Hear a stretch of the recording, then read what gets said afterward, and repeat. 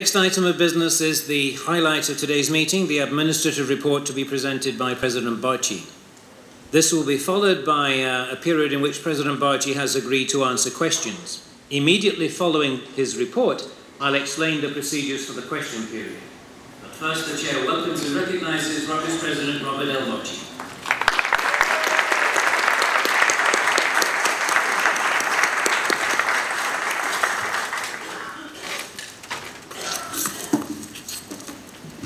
Thank you, Mr. Chairman, and welcome to a new academic year.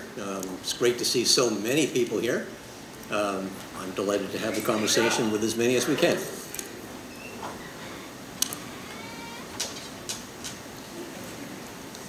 I can't easily see over my shoulder, so I'm going to hope that our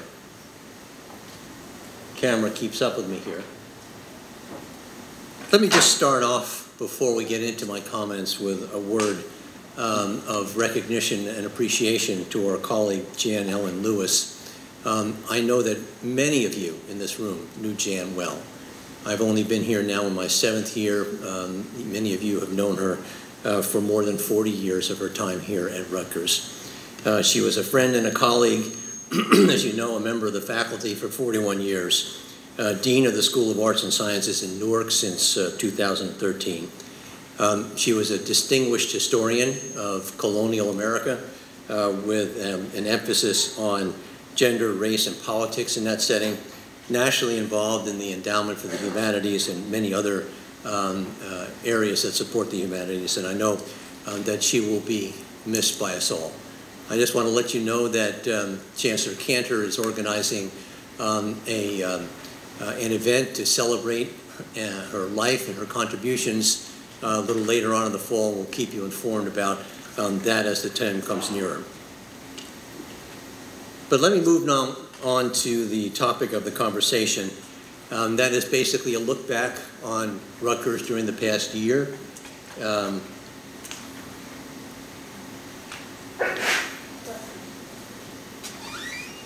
This really has been a year of ups and downs, of challenges and milestones. Some things, you know, we've had a record number of graduations, a record number of new students.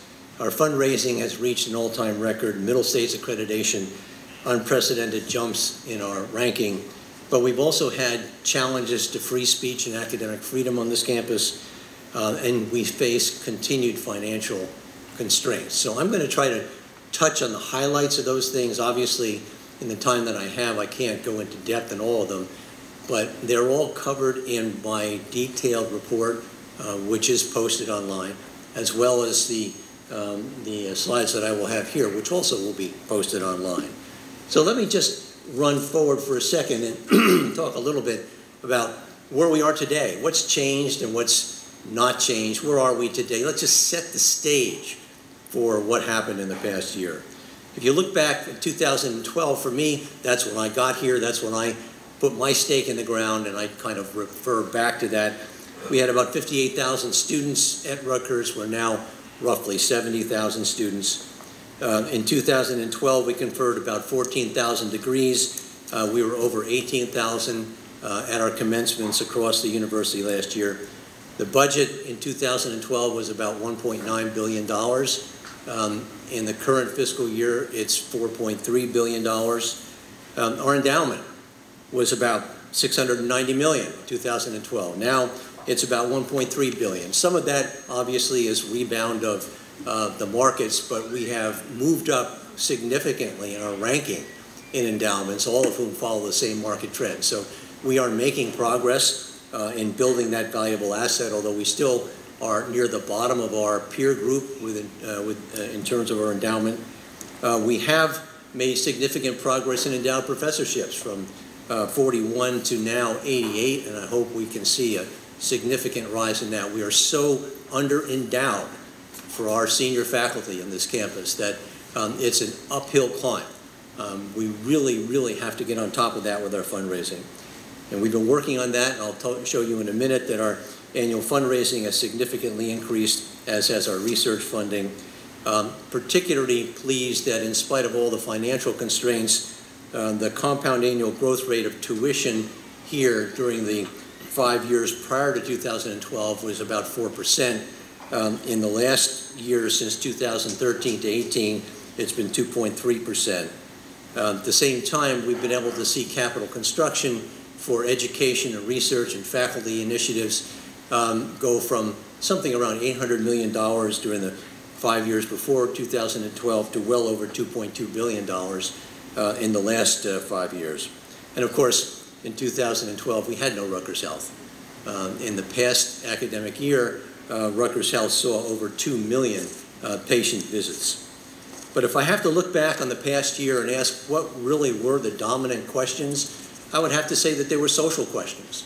We were faced with social issues that overshadowed many of the complicated financial and academic issues that we have to face on this campus. Issues of free speech and academic freedom, issues of immigration and federal policies with regard to migration, and issues that have to do with promoting diversity on the campus. Let's just start out with the free speech issue. And I've given you a quote here from Chemerinsky and Gilman, a little book that you should read if you haven't read it, on free speech on campuses. It was published last year. Very easy to read, very succinct treatment of First Amendment and academic freedom. And the quote that they have there relates to the fact that inclusive learning environments must protect freedom of speech, and that they may not treat the expression of ideas as a threat to the learning environment. You can't have an open learning environment unless you have free speech. And in a correspondence that I recently had with the executive dean of our School of Arts and Sciences, I just reiterated that statement that I've made many times, that few values are as important to the university as the protection of our First Amendment rights. We had some episodes last year that we tried to deal with in an open and even-handed way, asking members of the community to participate. Some of the things that we did do, we had a symposium that lasted for a very exciting day in March on fighting hate while preserving freedom. Had speakers from around the country addressing us, Francine Roston, Secretary of Homeland Security Jay Johnson, our Attorney General here in New Jersey, Gerber Grewal, and a number of our own faculty and panels, really coming to grips with hard issues. And I have to say, these are not issues for which there are single solutions. There are not necessarily right answers. You can't necessarily open the playbook and say, okay, here's the play, that's the hole we're running into. Each situation has to be assessed differently. They're very complicated situations that we deal with. Because of that, and because of new issues that have come up over the summer, I have elected to put together an advisory panel that will advise our Office of General Counsel on issues that relate to the First Amendment and freedom of speech. And it is composed of absolutely world-class faculty from this institution who have broad and deep experience in First Amendment and academic freedom issues. Ron Chen, John Farmer, Stacy Hawkins, Barbara Lee, and Ray Solomon. Understand that these faculty members are doing this at our request, but on their own volunteer time. This is not exactly the kind of thing that you take on lightly. There are almost certainly going to be people who agree with you and people who don't agree with you. They have agreed, of course, to make their names public because that's the kind of an institution we are. But we will debate these issues when they come up. We're always weighing and balancing our commitment to First Amendment rights and free speech against the demands of an institution for its own ability to carry out its business. And believe me, we will come down to the extent that we are able on the side of protecting free speech. Let me move now to talk about DACA. I know that's a topic on everyone's mind. It's one we spent a lot of time on last year. I can't say it better than in the statement that we made in support of the New Jersey motion to intervene in the state of Texas versus the United States of America. We put in a brief. You know, we have been very vocal on a national level in support of DACA and in support of individuals who are disadvantaged by some of the things that have been happening in Washington. And we make very forcefully the statement that DACA students contribute to Rutgers' goals of inclusiveness, diversity, and a cohesive culture. The other point that we make that I think is very important to keep in mind is that diversity is not passive.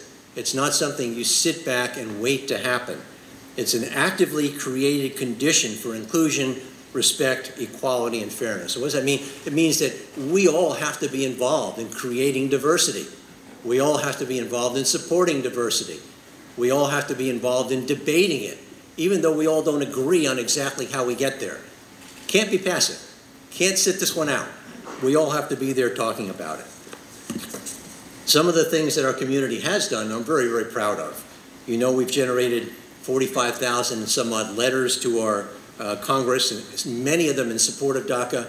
But because we are inclusive, we will forward any letters, whether they're in support of or against DACA, to the appropriate legislators by the same mechanism. We have established the Immigrant Community Assistance Program, which has individuals full-time who are there to help our DACA students. You know that Esther Chung was invited by Congressman Pallone to be at the State of the Union address and was very prominently featured there with TV shots.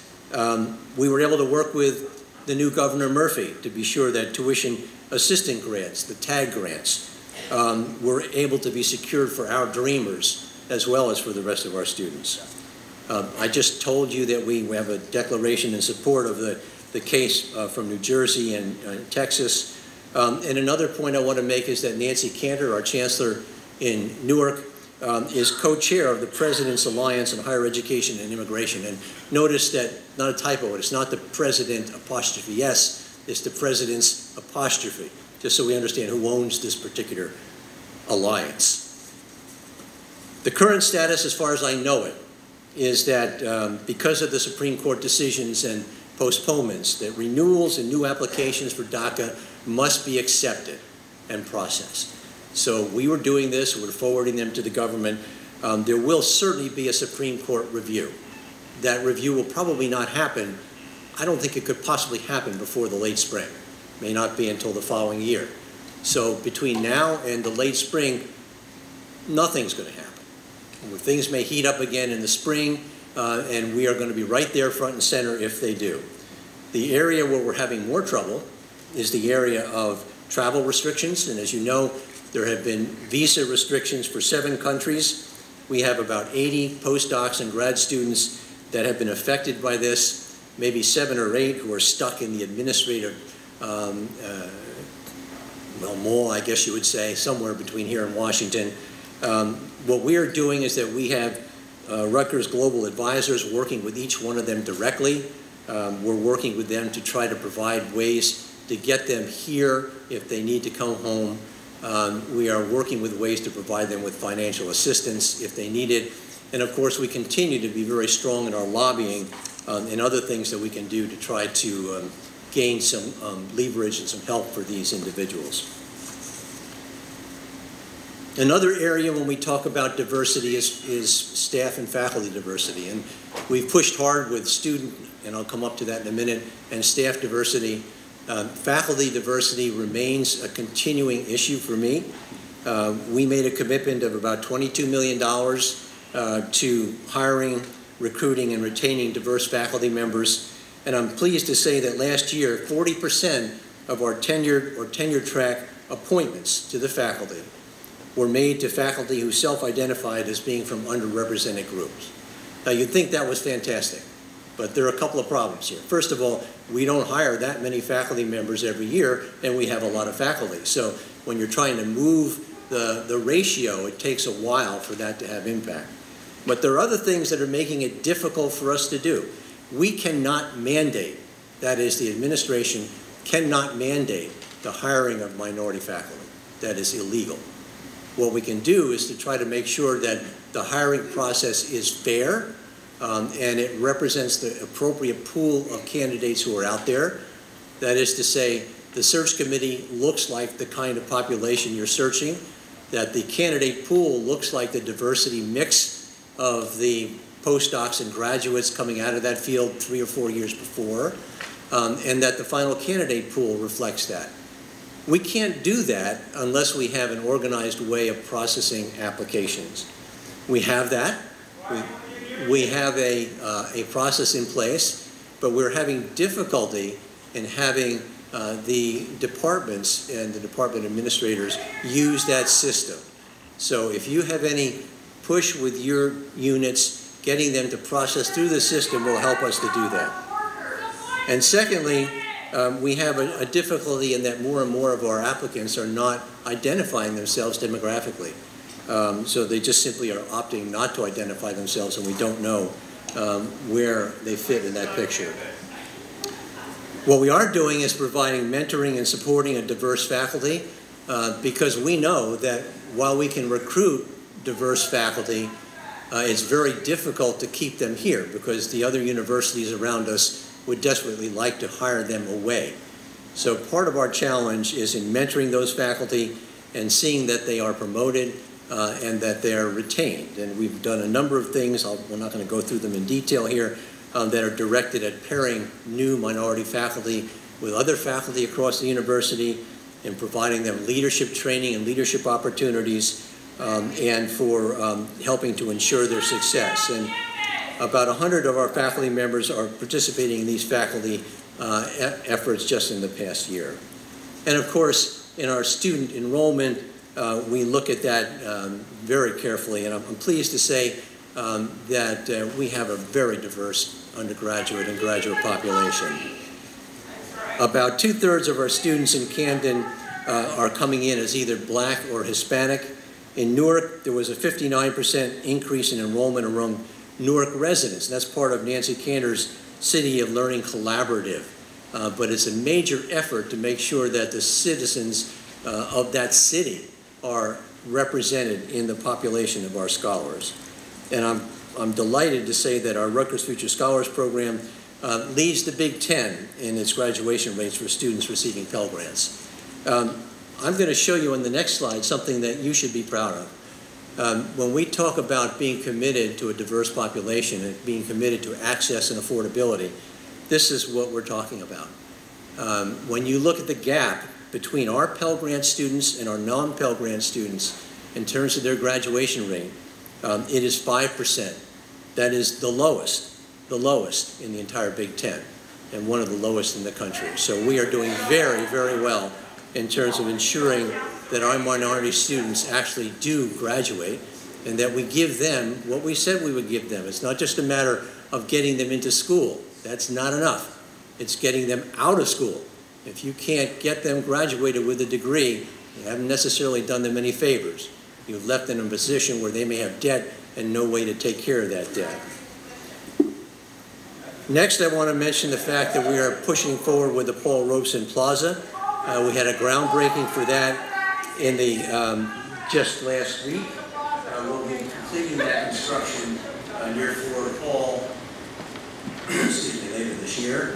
And we have looked at a number of buildings around the university to recognize this individual. And as I said in my comments there are things about Paul Robeson that we really need to emphasize. This is somebody who had incredible talent in athletics, in scholarship, and in so many different areas in the arts. And he chose to do what I have implored our students to do every time we have a graduation. That is, don't just go out and make a buck, go out and make a difference. He committed his life to activism, to changing the activities of what's happening around the country, and to doing it in an orderly way, unlike some of our colleagues in the back of the room here. The next point I'd like to point out is the Middle States accreditation. You know, we're looked at by Middle States every so many years, and we operate under Middle States approval. We had our big, major Middle States accreditation review last year, chaired by Barbara Lee and Ann Gould. And I want to thank them up front for the tremendous effort that they invested in getting this document, this 6 feet of documents together and orchestrating this visit. We had Eric Barron, the president of Penn State, chair the visiting committee. They were here over a period of days. They came away very impressed. We were fully accredited on every one of the pillars with not one single material finding of deficit anywhere. And I would just refer you to what they said in their statement. They commended us for living a deeper mission than our focus on excellence in teaching, research, and service. Our focus on affordability and accessibility across geography and economic, ethnic, and racial differences is noteworthy. I've been on a lot of Middle States reviews, both leading them and participating in them, and I've not seen a university come across quite this well. So I congratulate you as a faculty and a staff. I think you can be proud of your university, and Barbara and Ann, I appreciate what you're doing. Of course, as I've said, buildings don't make great faculty and students. It's great faculty and students that make buildings. But we do need facilities in which to work. And I just wanted to announce the openings of some of our new buildings this year. The Nursing Science Building in Camden, the Weeks Hall of Engineering in New Brunswick, the Life Sciences Center in Newark, Chemistry and Chemical Biology Building in Brunswick on the Bush campus, and the Ernest Marriott School of Pharmacy.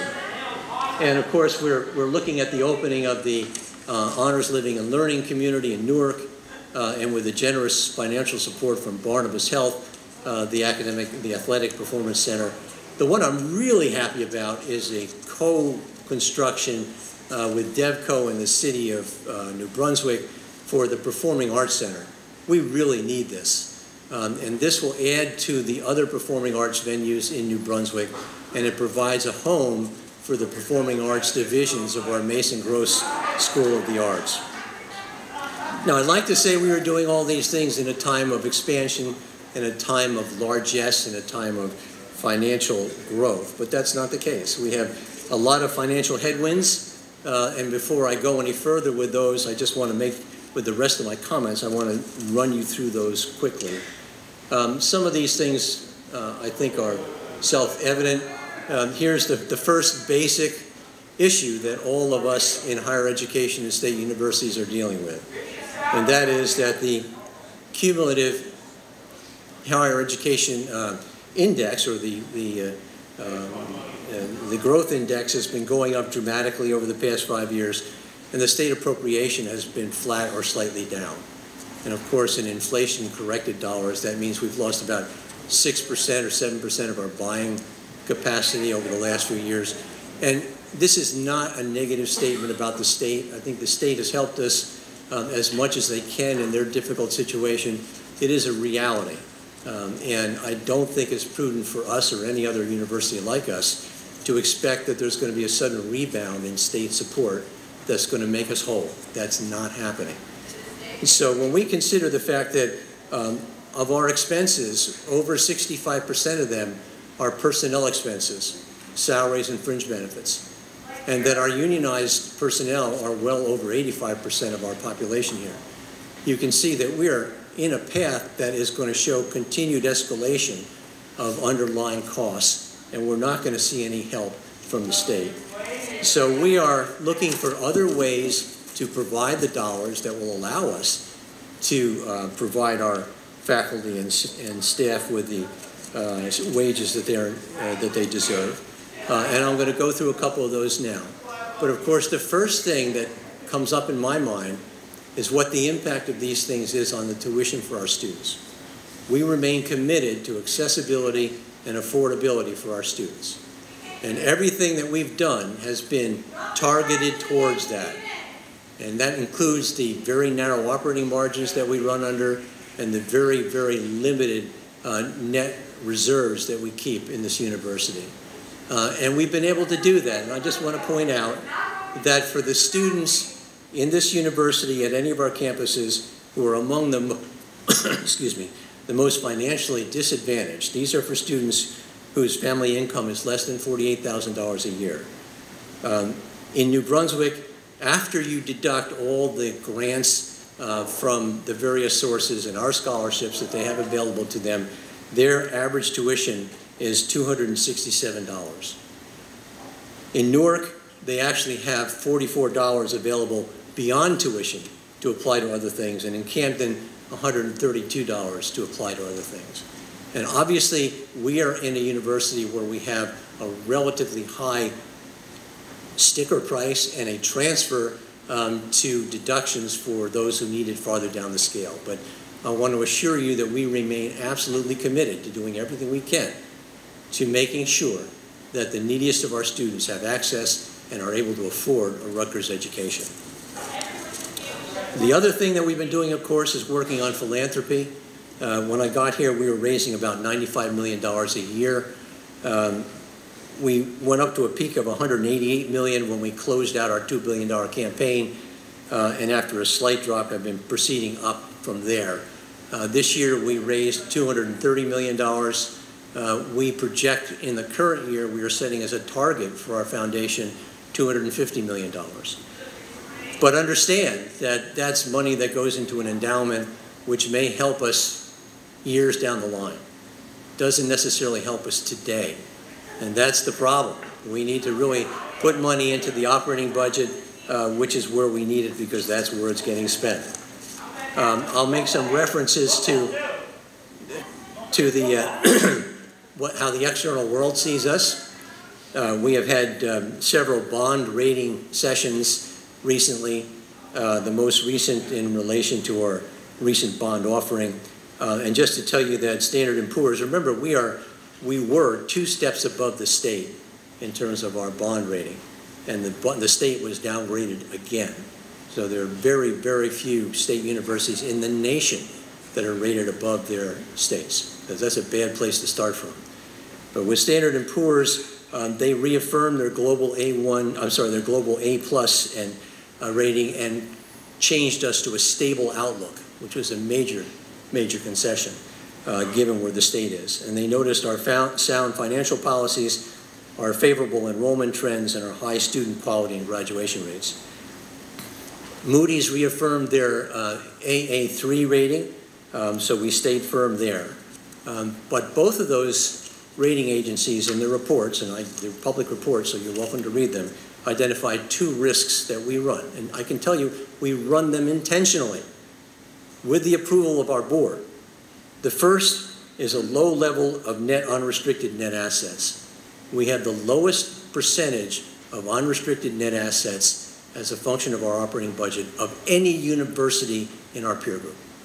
We are by far the lowest in the Big Ten, not even close. That's where we are. And number 2, couple that with a very narrow operating margin. We are looking about a 1% operating margin this year. If everything goes well, we'll close with a 1% operating margin. So we are intentionally walking very, very close to the financial line. Why are we doing that? We're doing that because of what I said 2 slides ago. We're doing that because we are here to provide an education for our students. We are here to make sure that we have accessibility and affordability for our students. And we are here to be sure that any dollars that we have is not plowed into making our margins better, but is plowed into making those things possible for our students. Now let's talk about, I won't even comment on that one, since those are paid for by donations to athletics, not by anything else. So let's talk for a minute about the unionized workforce. I know that's why so many of you are here cheering me on.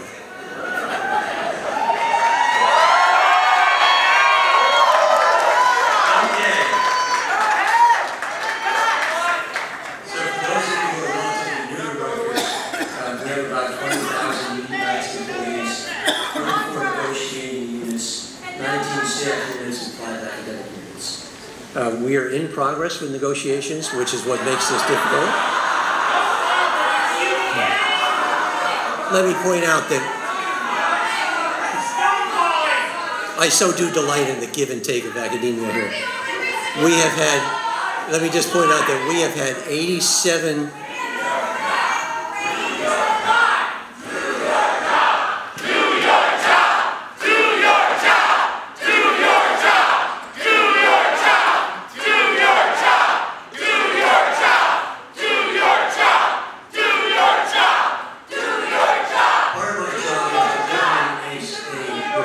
this body, which is part of our shared governance, and I hope you will allow me to do my job.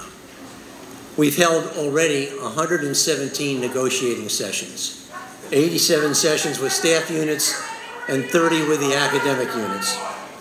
As you know, we've reached 2 settlements, one with the Teamsters and one with the FOP. And I anticipate that we'll see more settlements in the near future. There are a couple of things that I want you to know, and those of you who are not union members may not know this, because it's not necessarily what you hear. First, although the terms of the prior contract have expired, union members are not working without a contract. Why not? Because our contract specifies that if we haven't ratified a new contract, the terms of the old contract continue. So they are totally protected by that term. The second thing that I want you to understand, let's be sure we understand this, is that no members of our union will be financially disadvantaged by any delay, because we are committed, as we have been in the past, that any settlement will be retroactive to July 1st. So that any settlement we have will be retroactive. Well, settle the case. Come on up and talk to us. Okay, so let me go on to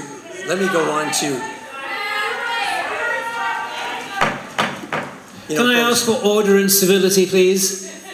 I have to assume that those of you who are hollering are not senators, because if you were senators, you would have come to the microphone and asked to be recognized. If you're not senators, we're very happy to have you here, but the Senate is conducting its business, which right now is to hear the address of the President. There will be an opportunity, if you have questions, to ask them, and the sooner we let him finish his presentation, the sooner there'll be an opportunity to ask those questions. If you just came to jeer and mock, there are better places than this. Thank you, Mr. Chair. Let me get on to the student experience, which is one of the things that we're all here for. And I want to mention a couple of areas where I think we've been working hard to improve the student experience, and I'm not going to be able to touch on them all, but let me run through a few of them for you.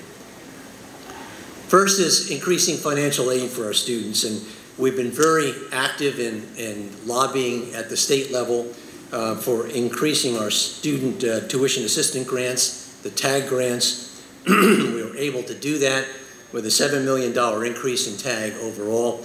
We were also able to lobby for additional funding for EOF by $1.5 million. So every little bit helps. And an additional university action that I'm really pleased with is that our Board of Trustees dedicated income from the endowments that they control, $400,000 in 2018, to student financial aid areas. And that we will hear, I'm sure, at their next meeting in a week or so, their intentions for the next 2 years in terms of commitments of those dollars. And last year, recognizing in my office that not everyone receives TAG grants and gets the benefit of these grants for the lowest, the most needy of our students, we moved to increase the minimum wage for our student workers from $8.50 to $11. And that $11 was a major commitment of dollars directly into our students' pockets. And I might just point out that although the governor has been very active in running on the basis of a $15 minimum wage, there is still nothing coming forward out of Trenton. And his plan, even if it were enacted today, would play out over the next 5 years. We did it last year.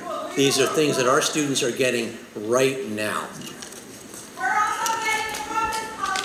The other thing I want to point out to you is Rutgers dashboard for students called My Rutgers. We're very interested in making accessible to our students all the areas that they need to address to make their lives easier in one site or one location. It's a way that gets around what I've heard when I came here called the Rutgers screw. I don't want to hear about that anymore. So we're doing that in a couple of ways. One way that we've already rolled out is the My Rutgers dashboard. And I assume that how many students are here, student members? Do you all have this on your, how many of you have it on your phones? Virtually everybody. So this one application, for those of you who don't know, provides in one place on a phone or a computer one-stop shopping for the things that students need, whether it's all the vital information that pertains to them specifically. They can register for class, they can pay bills, they can transact other university business. It is a single portal of entry, and it's gotten a tremendous amount of use. And what we can see is a commensurate decrease in the lines at registration every year that used to be out the door and around the corner. Not there.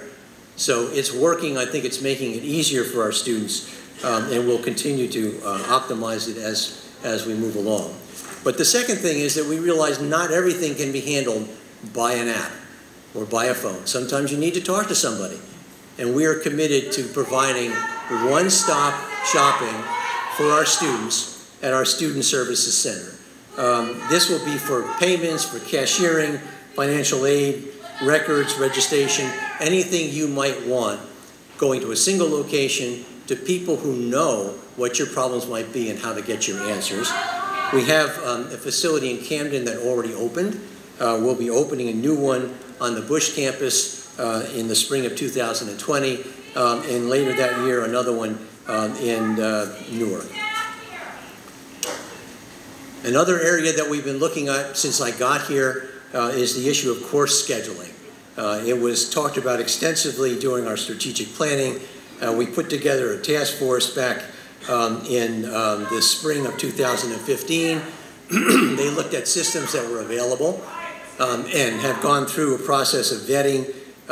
They had a platform selection committee and have implemented it, and we're now in the final stages of checking it out. So what we're doing this year is going through 2 cycles of shadow systems where we are doing all the scheduling for courses, the times of the courses, the locations of the courses, and all those things in parallel with the old paper system. So they're 2 completely independent but parallel. And with the help of our faculty and our staff, this will go live for classes in next fall. So we'll be starting for the registration process for courses that will be in place next fall. We continue to wrestle with the bus system.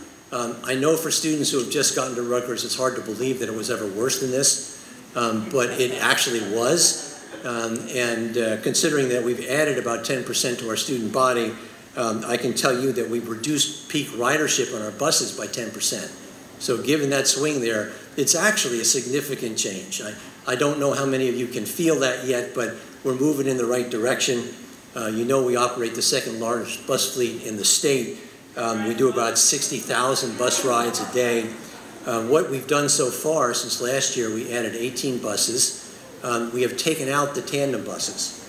And the tandem buses seem like a good idea, but in fact, they didn't transport more people. They just blocked every intersection, and everywhere we tried to get them off the main road. So got rid of those, put in the 18 more buses. And incidentally, Tony tells me we're going green on this too, and that eventually we'll be with an electric fleet over a period of years. We're starting to make that transition.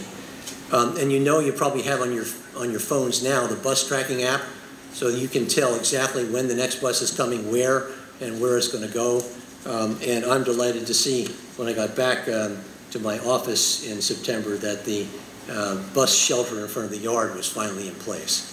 So hopefully when the rain's coming down, we can have a little more protection while we do wait for those buses that seem like they never come. And one other area that I want to make you aware of, here again, something that you might not even see. We have gone from a paper system and a hang tag system for our parking to a completely paperless wireless system.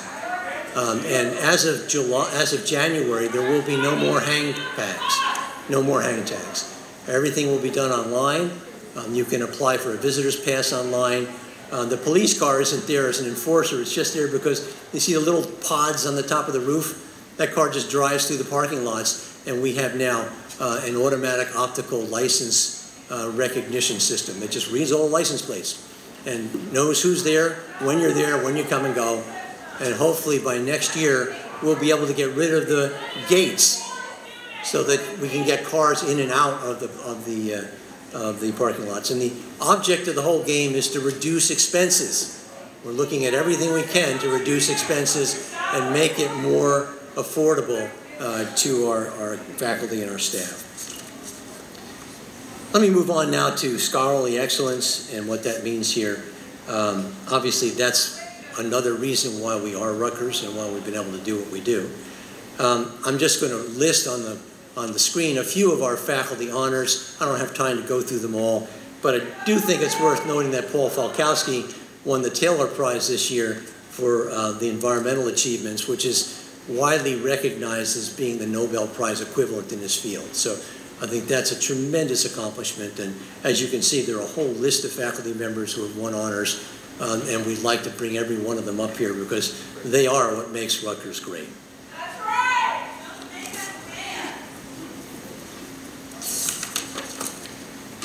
The other thing that we've seen this year is, I believe, a coming to fruition of our efforts to get people to focus on what we do in higher education. U.S. News and World Report this year changed their ranking system so that they place less emphasis on the old peer review.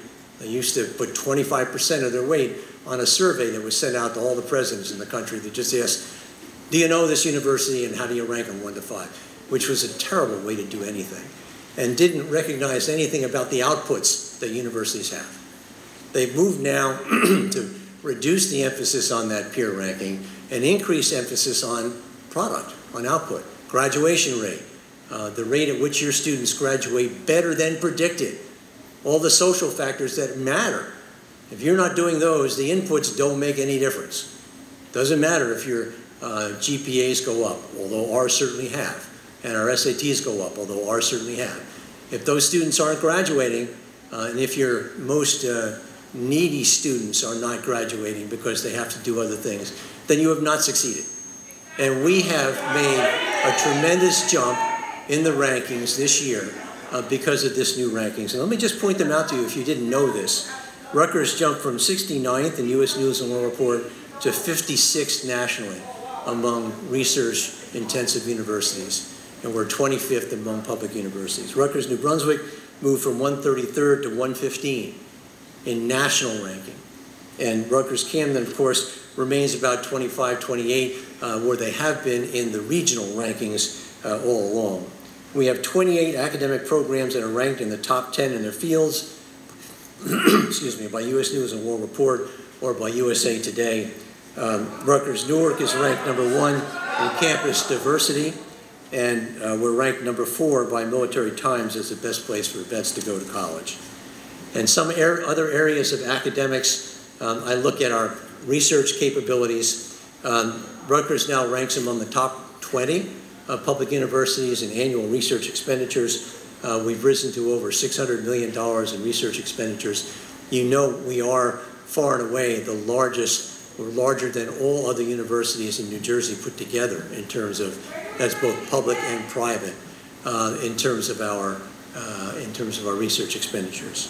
The Cancer Institute of New Jersey, which is an NCI designated cancer center, was up for competitive renewal this year. A very, very competitive process. They came through with flying colors.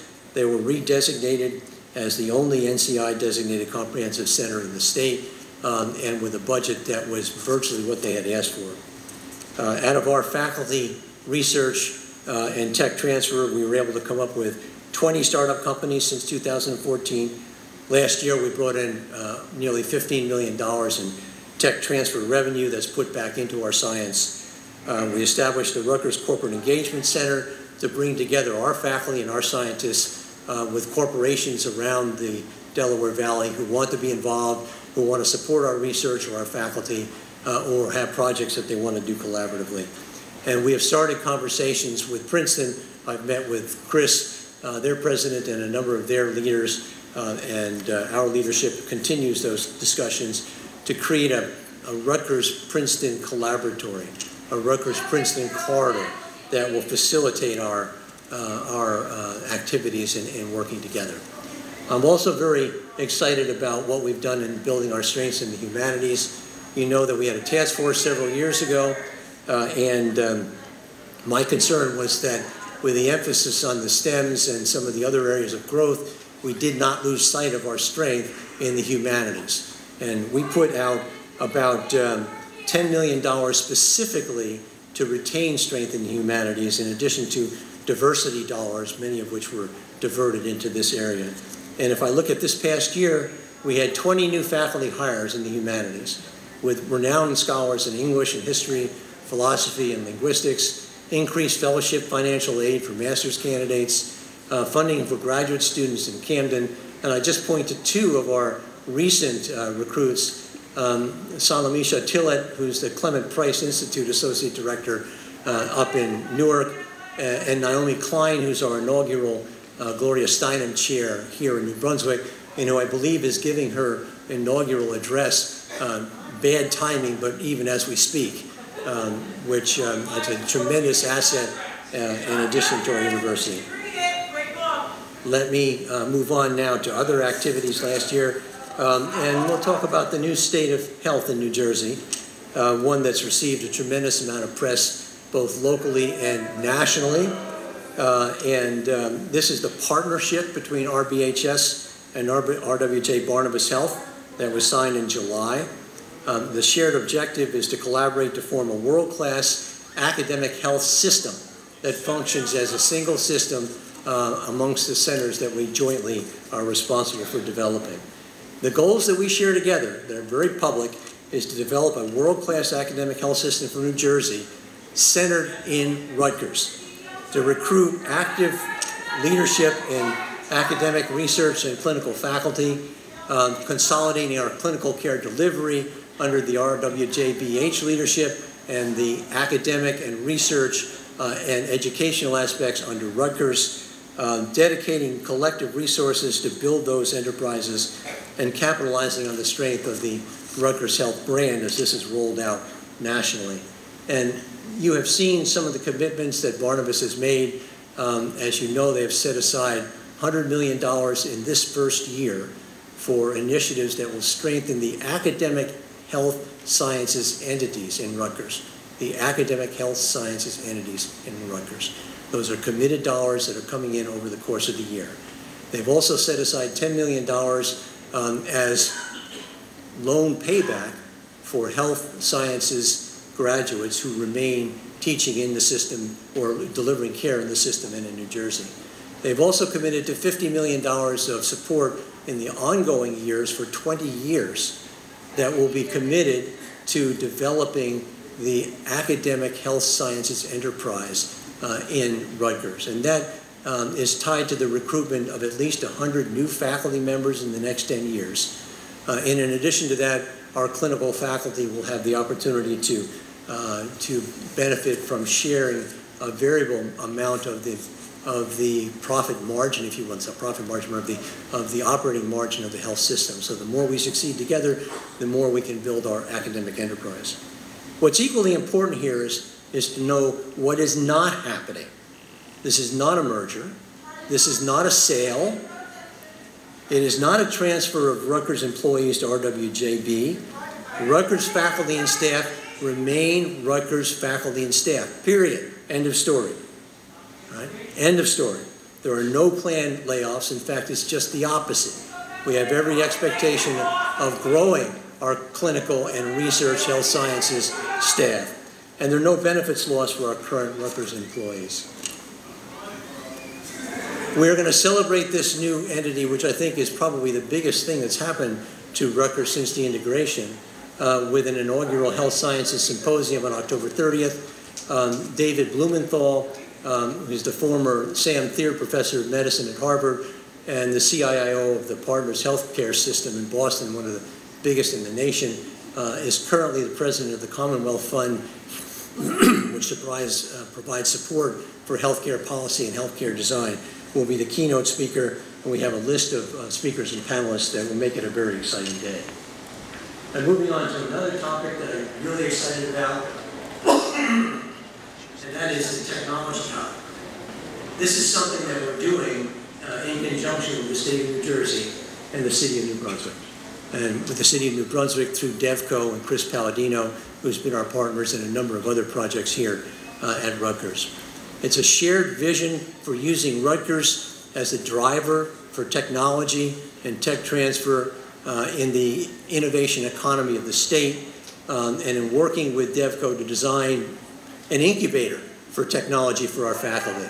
So as we look at this space that DevCo will be developing, we will work with them to create an environment within that space that has university support services for tech transfer and innovation, incubator space for startups, new companies from you, our faculty, that are looking for places to grow, to make the transition from the last grant to the first tranche of investment funding from the major venture funds.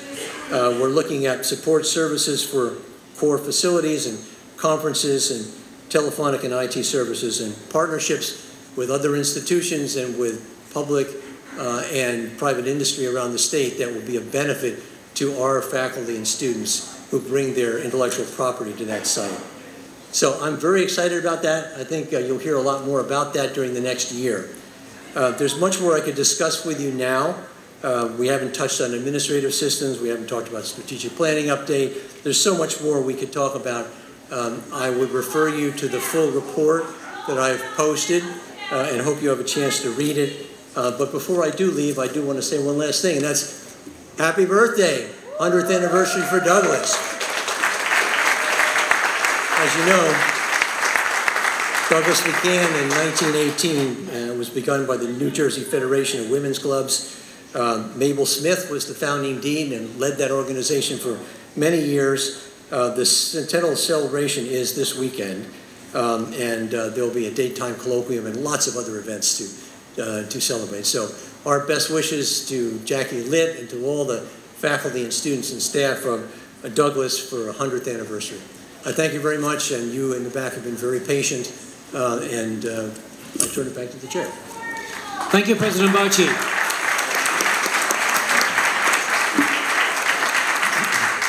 This report is presented as part of our Senate business for the day, and President Barchi will now take questions from senators.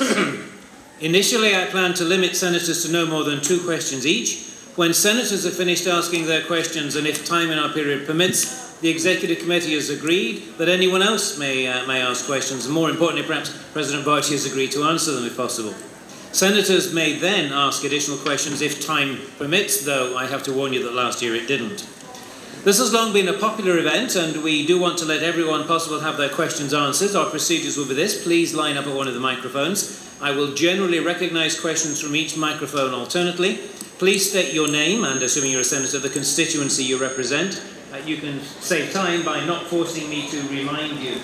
Please ask your question preferably under a minute.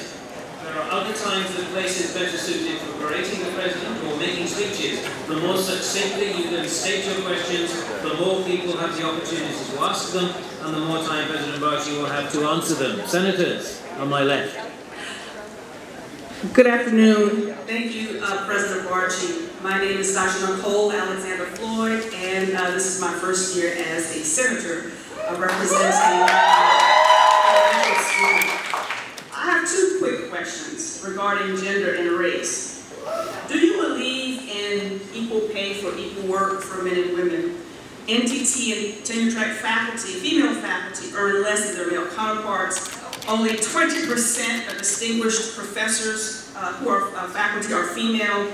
Only 30% are full professors. Wow. What will you do concretely, not in terms of conferences, but what will you do concretely to level the playing field? And secondly, we have fewer African American faculty today than in the 1970s. Only 4.2% of tenure-track faculty are black. What do you intend to do about this? Are diversity and inclusion values that matter to you? And specifically, are you willing to take the negotiation to keep faculty here out of the hands of simply the people who are ahead of a department? Can there be some oversight of that? And I just want to say very quickly what breaks my heart. I'm so glad that okay. There's a professor, there are 2 professors, a Latina professor and a black professor, one of whom had 3 book awards. And her situation was handled so badly. We need to make sure that we keep people here. So what concretely can we do to make sure that we value people at this university? Let me answer your second question first. I already showed you some of the things we're doing for faculty diversity. I absolutely agree with you. I think our African American representation in our faculty is inexcusably low, and we have provided resources to change that within the limits of what we can legally do. Barbara Lee, I'm going to ask her to comment on this because she manages those things. Recognize that faculty hire faculty. and I cannot force faculty to hire a particular faculty member. All I can do is to provide the resources to make it possible for someone who might be less than totally prepared to, would you allow me to finish, please? To achieve success, and to ensure that the process of recruiting faculty is done with a level playing field with regard to minorities. And Barbara can talk to you about that. The second thing that we're doing that we think is critical. That's like having the senators. Okay, well, I'll be happy to. I'm just going to tell you again what I've already told you. The second thing that we're doing is providing mechanisms to educate and mentor faculty, minority faculty who are here, so that they can succeed in an environment like Rutgers, which is not always easy. And as I said, we've had more than 100 faculty go through that process. And the third is that we do have a retention fund. And I would be happy for my Senior Vice President for Academic Affairs to have those conversations with individual chairs and deans and chancellors, which I know she does on an ongoing basis, to make it possible for us to retain these people. Look, the last thing I want to do is to lose somebody that I've invested millions of dollars in hiring. That's only going to make us look worse for having lost. Now, I know that the best universities are coming out of best faculty all the time, but it certainly doesn't do us any good to lose them. So we have got the resources to help with that, but I can't force it to happen. And in regard to your first question, I think we've already made statements that we do believe that equal pay for equal work is where we should be. That doesn't necessarily mean that there's an automatic across-the-board adjustment to all wages for all individuals based on gender. Because that first you have to have the conversation about equal pay for equal work. I mean, once that conversation is had, then we can have the second one. But that's where we're going. Absolutely, for equal work, there should be equal pay. We've been having that conversation for decades.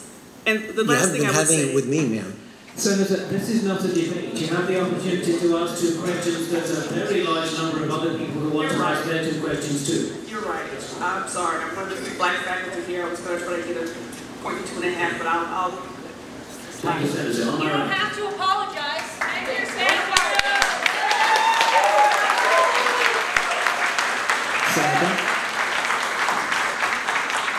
Thank you for representing.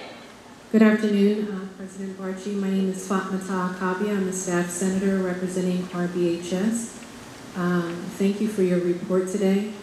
I am a proud alumni of Rutgers, but I also stand in solidarity with my union members here. With that being said, you shared the millions of dollars that Barnabas Health is providing with our merger with them. As a staff member working in RBHS, in particular at the School of Health Professions, we noticed this year that tuition rates had gone up significantly for our students, which impacted some of them being able to come to our program. My question is, how are these dollars that Barnabas is pouring into this academic healthcare system translating into the tuition burden for our students?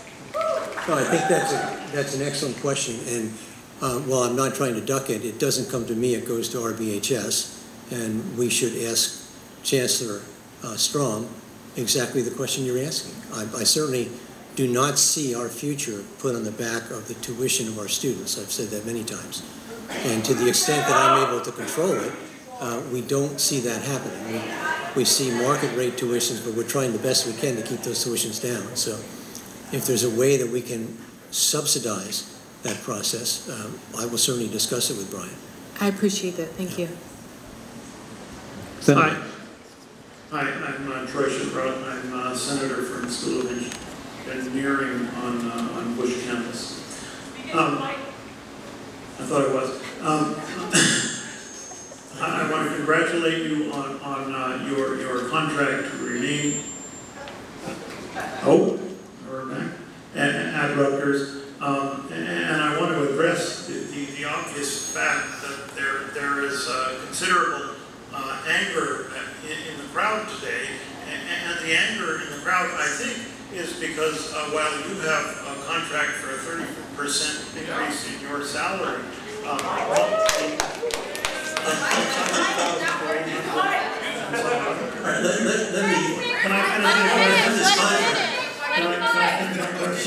I think the anger here is because we are working without a contract and we are assured of some retroactive amount perhaps in the future.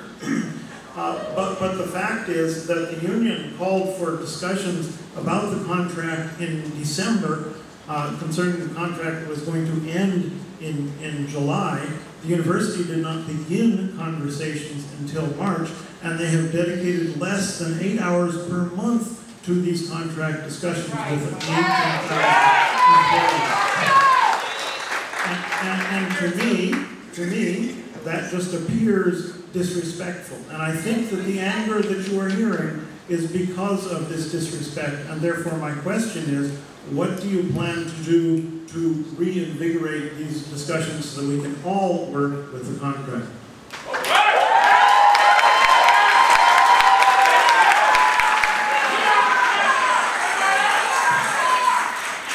First of all, let me clarify some misfacts.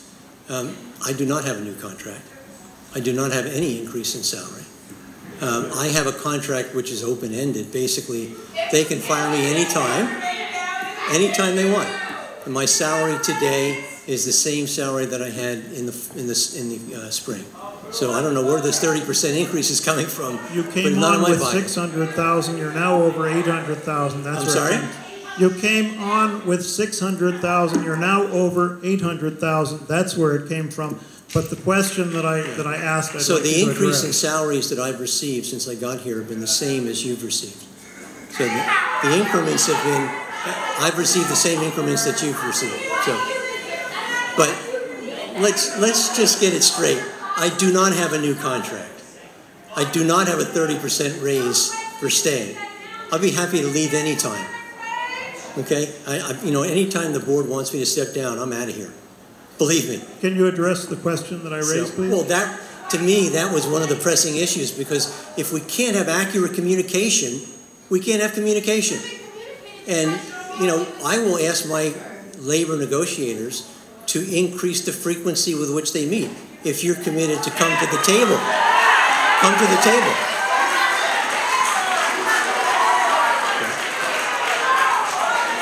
I'd be delighted to do that. I think you'll... Thank you. We will look forward to more than 8 hours per month.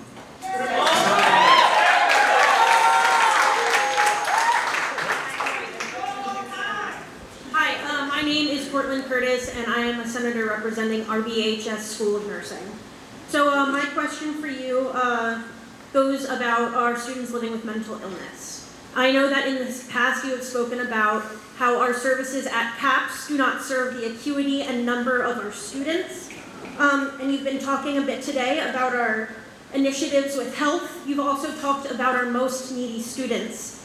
What I have failed to see in my years here at Rutgers is more effort put towards these students, particularly the ones who have been hospitalized and have lost their housing at Rutgers University because of that hospitalization. ResLife does not refund the money that they lose when they have to leave campus because the student can't handle that care. I would like to see some type of program similar to that which we have for our sober living students that would support whether they're going to an IOP and also school part-time, where that housing is meant for our students living with mental illness who are trying to recover and who are doing well at it, and all of the students who are trying to recover and still struggling. I don't see a lot of work for these students, and we have a number of them, as you have recognized. So I want to know if we have any funding going towards some type of living community that will help these students, and what initiatives are being taken to help them get back into school, rather than taking their housing and putting them homeless on the streets. I consider this to be a very serious problem. Right. Both from personal experience and from the responsibilities that we have. It's a challenge that all of our higher education institutions are facing on an escalating level. And we simply don't have the capacity to provide any more but the initial triage and acute intervention. I hope that with our partnership with Barnabas and our deep penetration of the healthcare environment in the state, that we can find a way through the joint care providers that we have to make that transition between what happens at CAPS and what happens in ongoing care smoother than it is now, which is not good and is a problem for us. And we don't have on the books right now a new dorm, for example, that could accommodate that. But we certainly put money should be towards sensitive Honeygrow. I'm sorry? But we put our money towards Honeygrow and opening up all these new places on our campus that we don't need. Yeah, well, actually, those places are what pay for the other things. Right, but why are we building these places for those things when we can build places for our students and their living situations and their health needs? Yeah, I wish it were that simple. If it were, I would be doing it. I really understand the situation you're describing, and I would love to work with you to alleviate those aspects of it that we can. And again, I would like to work with you too on that, so please reach out to me then. I would expect that my senior vice president for health affairs, who has responsibility across the university, would be the one to whom I would look to address some of these issues. We obviously have added resources to CAPS, but that's only a Band-Aid. It's not it's not addressing the bigger problem that you're talking about. Okay. Thank you. Senator.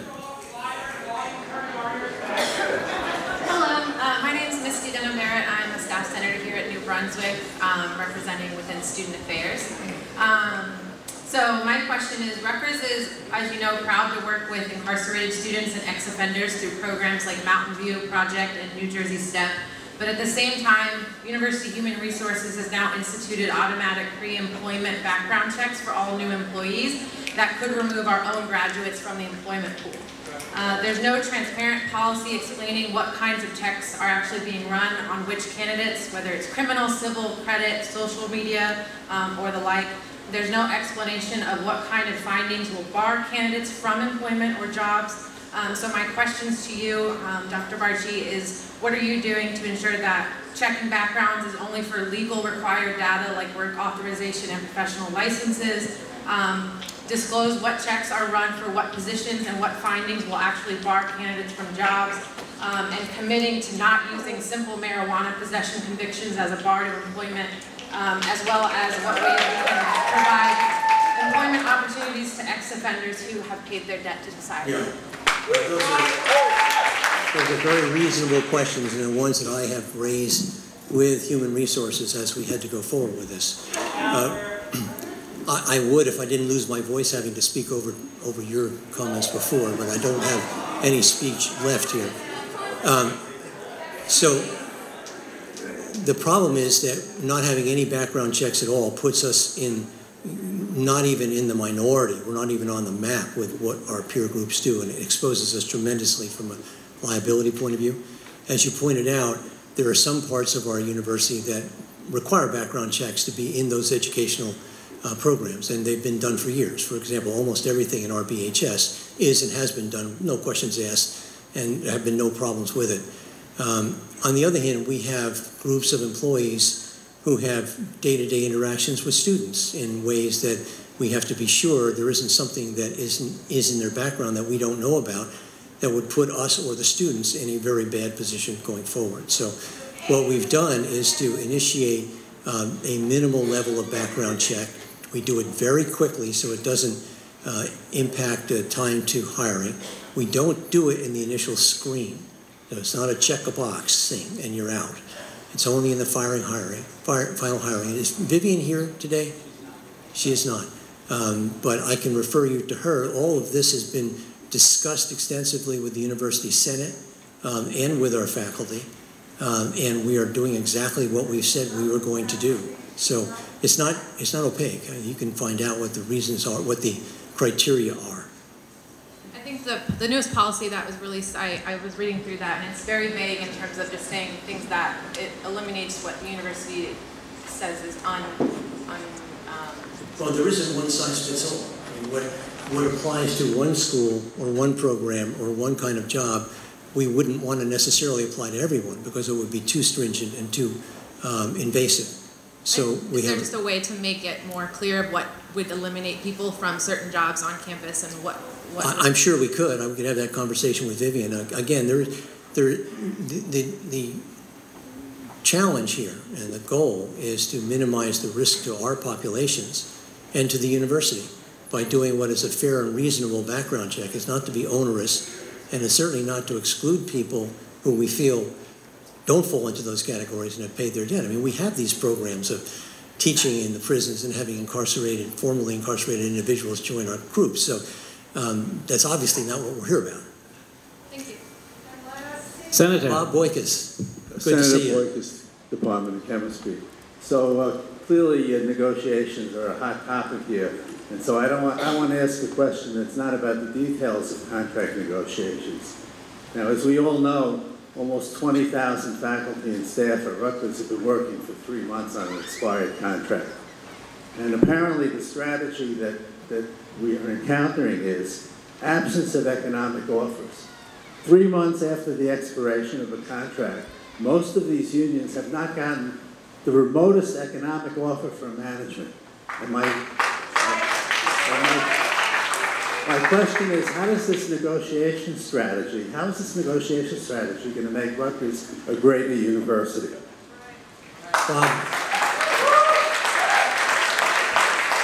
As you know, we've already settled with 2 unions, so the wage offers that we can make are pretty public. We have had some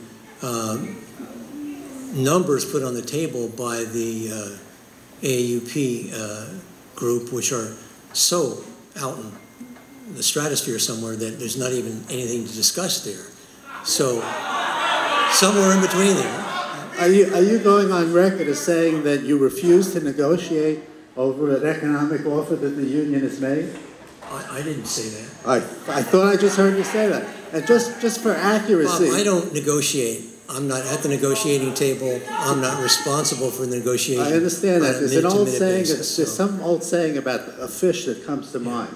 But in any event, the settlement with the Fraternal Order of Police didn't announce the economic benefits, and it didn't mention the fact that contract expired in 2014. Right. The negotiations with the Teamsters, who are not part of what you know is a broad union coalition. Is there a question here, Bob? No, I'm just correcting what you said. If there's a question, please ask it, but there's a long line behind it. Okay, my question is, can you give us an accurate description of what the settlement with the Fraternal Order of Police was? I can't, but they can. All you have to do is pick up the phone and talk to the Fraternal Order of Police. Is that These how are Rutgers public documents. They're going to be public when they're ratified. So it has been. I don't have the right to do that. No. It was and I'm not going to yesterday. negotiate contracts at the podium today. So you announced that settlement yesterday, and you referred to it today. There is a settlement. I'm telling you, it's out there. But I am not the union. I'm not the one that's going to make that announcement. So you don't know what the settlement was, in other words. Why don't you move on to the next question? Thank you, Senator. On my left. Michael Vanstone, student senator representing the Graduate School of Arts and Sciences in Cambridge. President Barchi, thank you as always you always give us a really great cogent presentation and allow us to ask questions. I know that there's a lot of passion today here around collective bargaining. But my question, I'd like to make note of the fact that you thought enough of the issues of free speech and academic freedom to make that front and center in your presentation. Here in the Senate, in our executive committee, we've wrestled with those issues, and your office shared with the executive committee a report that was done by the Office of Employment Equity surrounding a professor that had gotten a lot of public exposure. And in that report, and also Vice President Lee gave us a copy of the book that you mentioned. Some of us have read it, and she did ultimately compile that large amount of policies and procedures that we have that you had mentioned when this came up before, that is very diverse and a little bit confusing. My question is, I know the committee, this advisory group that's being created, is intended to be a scholarly group and is to provide advice and guidance. But some of us noticed that there isn't student representation on that advisory group. Would you consider a law school student of proper credentials and qualifications to be on this group? No, I wouldn't. I said no, I wouldn't. The investigations interview students, they interview staff, they interview everybody else. What we've tried to do here are to get a small group of legal experts with deep experience at the national level in these issues. Deep experience at the national level. And that's the case for each and every one of the people on that committee, which incidentally has already been created and has already met. I do not believe that that is an appropriate place for a student participation, because these are issues that deal with tenured faculty almost entirely. And no, I wouldn't. Do you see a process or a pathway through which students can get some of their interests and concerns to this group? It's not the group that makes the decision. The group is simply advisory to the attorney, my general counsel. It's the group that does the investigation under HR that actually does the investigation, does the interviewing, takes the information in. They may consult with this group if they feel it's necessary. They may consult with general counsel if they feel it's necessary. The group doesn't make the decision. Okay. Good afternoon. Jonathan? Thank you. Martha, representing RBHS.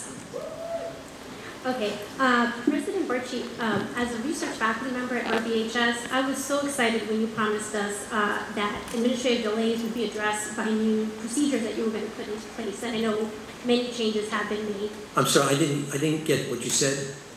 I'm a research faculty member at RBHS, and I was happy to hear that you were going to address administrative delays at Rutgers that delay research and that cost us ultimately money, and faculty who sometimes live in frustration. I'm a member of the Senate Budget and Finance Committee, and one of our charges is to look into IT decisions at Rutgers. So as you can imagine, even though our charge didn't have the word cornerstone in it, as we talk to people around the university about IT decisions at Rutgers, one thing that keeps coming up is, in fact, the switch that your group chose 3 years ago to switch us over to an enhanced program called Cornerstone, made by Oracle Computers, that supplemented how we do travel, purchasing, grants management, and so on. 3 years into its implementation, we keep getting emails every week that, don't worry, this problem's going to be solved, that problem's going to be solved. I know everybody's working very hard. Our staff keep going to training sessions. I had to send a postdoc yesterday to a purchasing training session yesterday because purchasing has slowed down at RBHS. We're very concerned. Instead of making things better, right now it is eating up staff time. It's eating up faculty time, and it's even eating up graduate student and postdoc time. That should be going into research. So my specific question is, what are you and your staff doing to get at the root causes beyond the IT issues that are really creating problems for us with Cornerstone? That's a very good question, and one that I'm happy to answer because I've personally taken direct responsibility and direct control of the SWAT team that was working with the research grant project. First of all, when we talk about the improvements to the systems, you have to realize that systems didn't exist before. They were basically push and paper, 5 different systems that didn't talk to each other, no organization there. So we were coming from a very deep place. Let's just take the research one, which has proven to be very difficult. Initially, people thought, well, it was a problem with conversion, this, that, and the other thing. When we actually dug into it, it turns out that we had 13,500 research grants that we had to go back and do individually, one at a time, by hand, because the data in the individual systems that have been put in there in the past was incorrect. And you know, garbage in, garbage out. And that was the basic problem. So we had a full court press from the end of the spring until the summer to clear that. And I can tell you without reservation right now that every active grant in this institution has been scrubbed, has been gone over by hand, by the central offices, sent to the departments, signed off on by the department and by the faculty, and is now correct and operable. So anybody who's running a research grant now, if they have a problem, they should give us a call and we'll figure out what they don't understand, because the numbers are right and the process is right. If you look at purchasing, a mess, a total mess. People were going outside the system, they were setting up their own purchase orders, their own cards. The university was in an incredible position where we didn't even know what our balance due was on the purchasing side. So bringing us into a place where we have a common purchasing marketplace where we can control the accounting of expenditures is incredibly important for an operation our size. Secondly, there are major economies of scale to be garnered by doing that, because we were not taking advantage of volumes, we were not taking advantage of rebates, because we couldn't document any of that stuff. Now we can. Now we're going back to contractors and saying, well, you can renegotiate your contract or we'll move on to somebody else, and that's exactly what we're doing. In each of these areas, though, there's a hill to get over. First of all, you got to figure out how bad was it before, and you don't realize that until you get in there and try to transfer everything and make it work. And then how quickly can you get it out? The other thing that I've been a little disappointed with is the education process. We had built into this cornerstone implementation a lot of hours of faculty and staff education. And what I found when I started pushing on it last spring, was that education had not been taken advantage of. Or the people had done it, and now they say, I don't remember. We had to re-educate almost everybody in the research administrative staff. And if you're one of those, you know that we did that. We were literally sending SWAT teams into the departments to sit down with people and run them through the reports. We had problems with reports. We listened. We generated reports that people wanted, and they're now in your hands. So I'm not a staffer. I'm a faculty member, and I'm spending a lot of time on Cornerstone. So when I talk to the staff, I do talk to the staff saying, why does it take me 2 months to post a position? They'll say, and these are staff that have been here 20 years, and they've gone through all these trainings.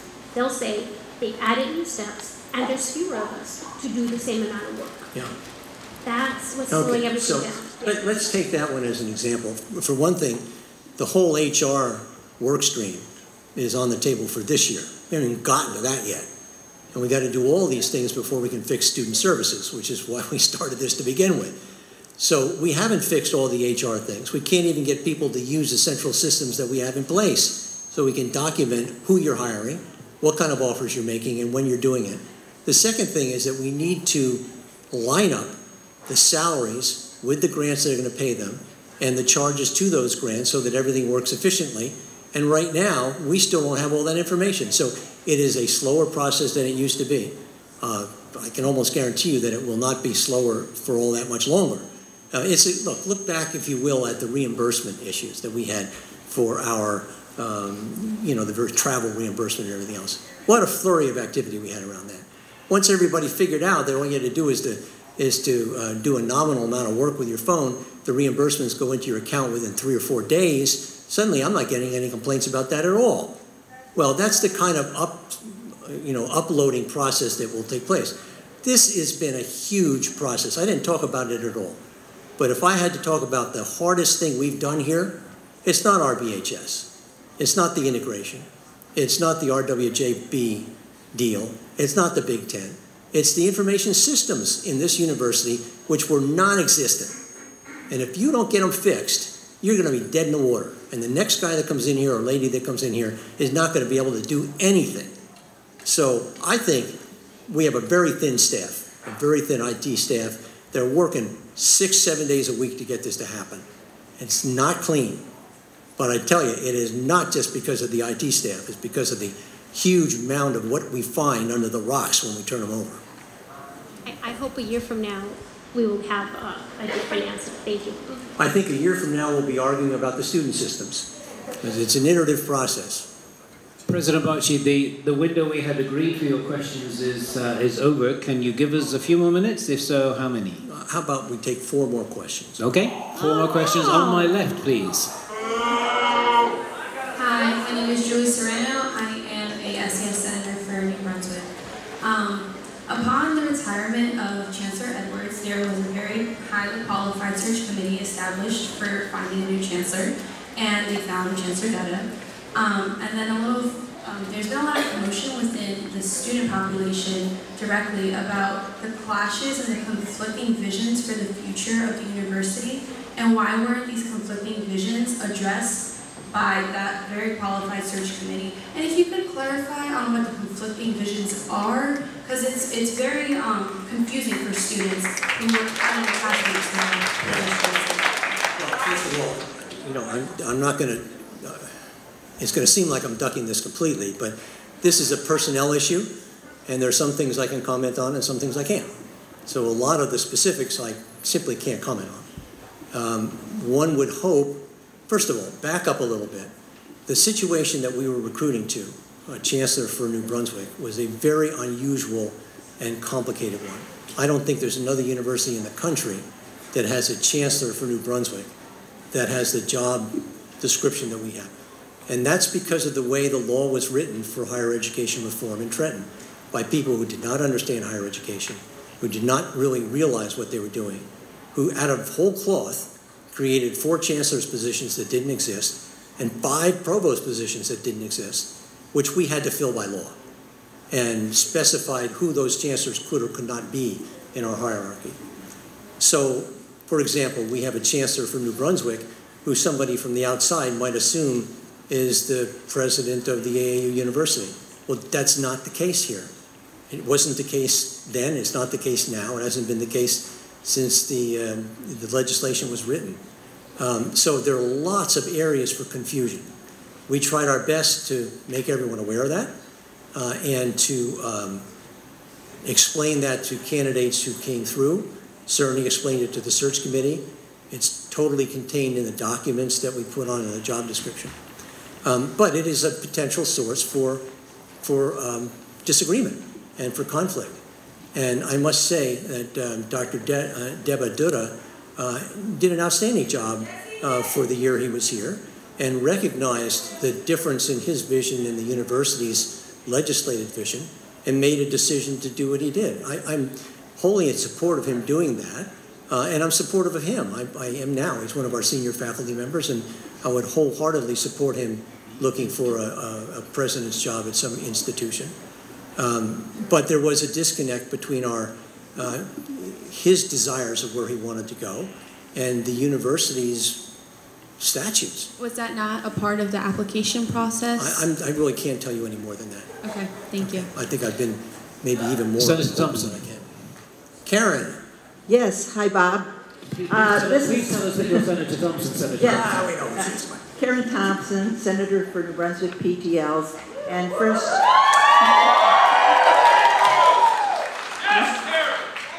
That just reflects 40 years of service. Anyways, I thank you for your presentation. There were so many interesting things that I'd like to respond to, but I'm going to have to limit myself because I hope everybody gets a chance to ask their question. You started out by pointing out how everything is has been increasing in the last 6 years, but you know that PTLs are still undercompensated without any health care and unpaid for service like I'm performing right now, even though the Senate unanimously recommended last spring that we be compensated for such service. Anyways, you also mentioned free speech. I don't see how there could be free speech for PTLs when they're appointed semester by semester. It might be your intent that they have free speech, but the actuality is different. I happened to step out of the room for a minute, so I missed all the numbers that you presented. I'm confident, though, that they had nothing to do with PTLs. The last thing you mentioned that I noted was about the best faculty that we're developing. Yet, even as we develop this best faculty, the percentage of the faculty that is PTLs has been growing really rapidly. I know that. So let me get to the question. My question is, when PTLs teach such a large percentage of courses and of the student body at Rutgers, why are their concerns so far to the bottom of the list of priorities?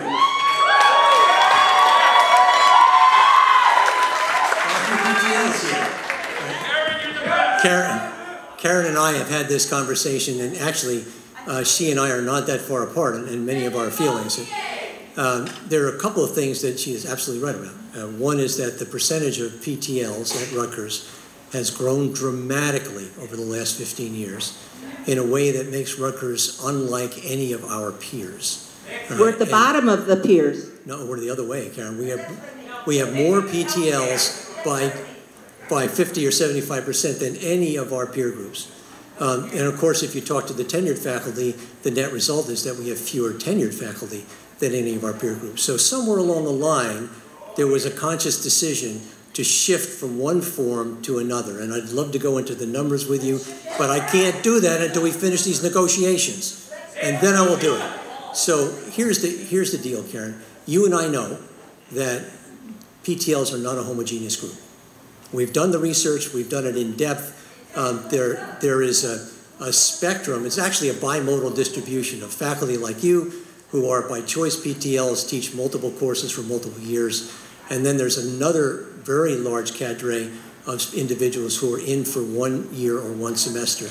And it's not one size fits all. I'm sorry, let me answer the question, all right? And I think there are very serious questions that we have to have with you, with the NTTs and the tenured faculty about how we want the university to look in the future and then how we get there. So the one thing we did bite off before the contract negotiations came up was to create upward paths for NTTs. And in terms of career tracks and title ladders and all those things. I don't think that's inappropriate to think about for PTLs if we can define who we're doing it for and how we're doing it. But we have to do that. So you know I'm committed to that because I've already told you that. So okay. Okay. Okay, so I look forward to seeing what happens at the bargaining table, but I would just like to point out that none of our groups are homogeneous, right? We want a diverse faculty, we want a diverse student body, and so PTLs are a diverse group too. I'm not talking about diversity, I'm talking about employment. And if somebody is here and knows they're going to be here to teach one course, that may not put them in the same category as someone like you who's teaching 4 courses a semester for 30 years. So. Senator on my left. I'm going to have to leave now. Go ahead. How that compares to your salary? Yeah. I know the exact number. Do you? Please respect the senator's trying to ask a question. Hi, President Barchi. My name is Emily Kane. I'm a senator from New Brunswick. I'm a student. My question is regarding the proposed search committee for a new chancellor. I would like to know what that process looks like right now. Is the search committee already assembled? Is it being put together? And would you consider having student representation on that search committee? So let me say, first of all, there is no process for a search committee for a new chancellor. I have not put one in place. If and when the time comes to search for a new chancellor, there absolutely would be student representation, as there has been for every one of these in the past. But right now, we're just settling down. We're just seeing how we're going. And we'll take things as they go for the next few months. So there is not a search committee. Okay? Thank you. Senator on my right. Hello, President Barchi. My name is Niharika Thurville. I am an SAS senator from New Brunswick. I stand in proud solidarity with the faculty union behind me. My question pertains to wage on campus. I am a full-time student. I take very credit-intensive major. I work 18.5 hours a week, over an hour away, because none of the on-campus jobs will pay me enough to pay my rent and my living expenses. I am expected to support myself as though I earn a full-time wage on a part-time salary, and I'm also expected to get good grades and graduate. If you and your administration are so adamant to raise the minimum wage to $15, what else concretely are you doing to support your students, your population of students that can't afford to continue living like this? Well, I think I showed you, and I refer you to the report, to all the things that we are doing to provide as much financial aid as we can to increase the wage for our student workers, to increase the dollars coming from the state, to help redirect dollars from the trustees and other organizations to financial aid for students. President Barchi, when over 247 of your administrators are being paid over $250,000 a year, how can you not afford to pay your student workers a livable wage? Talk about diversity in the administration. You want to come over? Did all the senators speak? No, I answered the question. You did not answer my question. Senator, order, please. Only one of us at once. We had agreed that we would take an hour of President Barchi's time today. He's given us 2 hours. So please join me in thanking him for spending time with us today. You asked me if I wanted to speak? There will be opportunities for other questions I was asked at other if I wanted meetings. to speak. I was asked if I wanted to speak.